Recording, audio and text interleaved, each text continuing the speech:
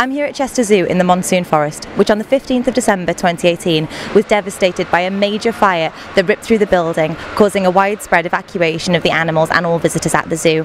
We've come back a year on from that fire to find out how the rebuild is going and how it is Chester Zoo has managed to rise from the ashes of such a devastating fire. So let's chat to one of their officers that's helped with the rebuild. I didn't actually believe it to begin with. It was only when I was actually travelling here to the zoo I could see the smoke and flames coming from the top of this building. Shock, sadness, frustration, anger. We have an on-call duty team. I was on call that weekend.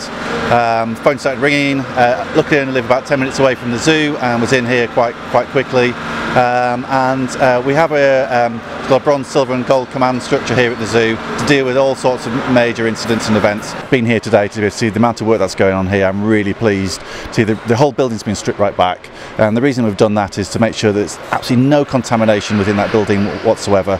The building was soot damaged. The ETFE roof, the plastic roof, when it melted did cause some contamination within the building, so we've had to strip everything out. All the plants and trees, all the soil and the subsoil have all been removed, and we're starting afresh again. And what we want to do is to get the heating back onto this building very early in the new year. The reason for that is we need to create this tropical environment for the plants and trees that will be coming back here in the spring. Because the plants and trees are coming from tropical environments, then we can only transport them in the springtime when the weather is a little bit better. So come April time, hopefully we'll start to get the plants and the trees replanted here. Then very swiftly afterwards we'll start to move the animals, who are all in the zoo, in other places at the present time, in temporary locations, back into this building, and then hopefully open it for some time in the summer.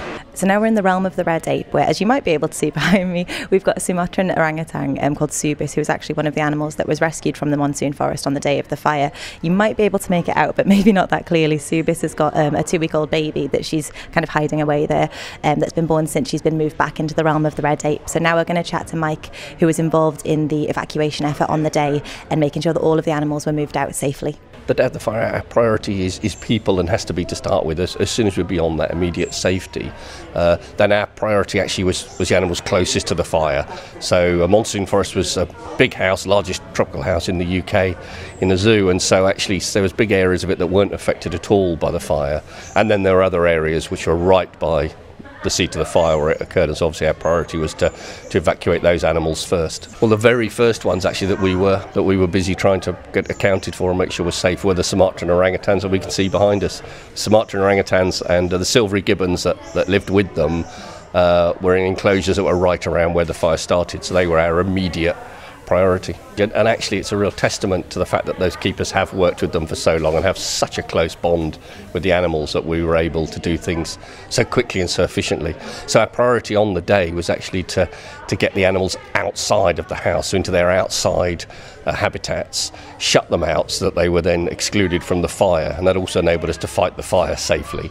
And then the evacuation actually took several days after that to get every single animal to come to us, be fed, get into crates and enable them to move. So it wasn't really till the end of the following week that we were moving the very last animals away from the Monsoon forest. It's not just the fire. For an old male orangutan like Pulu here, they don't move very well anyway. In the wild they would live in their territory, defend it, and when they get old, that's it, they never move, they defend that territory. So there's added complications in moving animals than there are in moving people. On the day, things could have been so different if it hadn't been for the expert actions of the staff and all of the emergency services involved. So it's delightful to see them so happy, especially to see a new baby here with Subis is real sort of icing on the cake, and to see the Sumatran orangutan group doing so well is just fantastic. So we've seen some of the incredible work that Chester Zoo are doing to rebuild after the fire, and now we're going to chat to Joe, who's going to explain to us where all of the money that was so kindly donated is going, both in the zoo and helping in projects around the world. One proportion of the money went to our projects in Southeast Asia. We do already a lot of work in Southeast Asia, but with that generous money that the people donated, we could get more projects off the ground. We can protect more species. One example is in Borneo. The Borneo Nature Foundation is one of our partners. They work in an area on Borneo where they have a peat swamp forest, and because in the last decades this peat swamp was drained designed for agriculture purposes and for logging purposes. It's very dry now. It burns like coal, and now with long droughts and climate change, it started burning really, really badly. So in these forests there are 6,000 orangutans, so a large proportion of the overall orangutan population, and they are all threatened by this fire.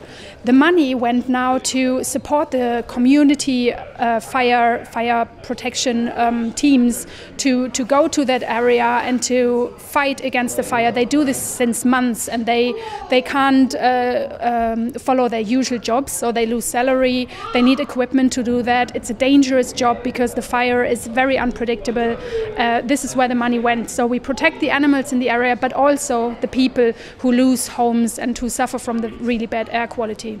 So the money that was donated was for this purpose of helping the animals that suffered from the fire. They obviously don't only suffer here in the zoo from that particular day when the monsoon forest was on fire, but the animals in the wild also suffer from fire. So there's a very nice link between that we can help the animals in their natural habitat as well.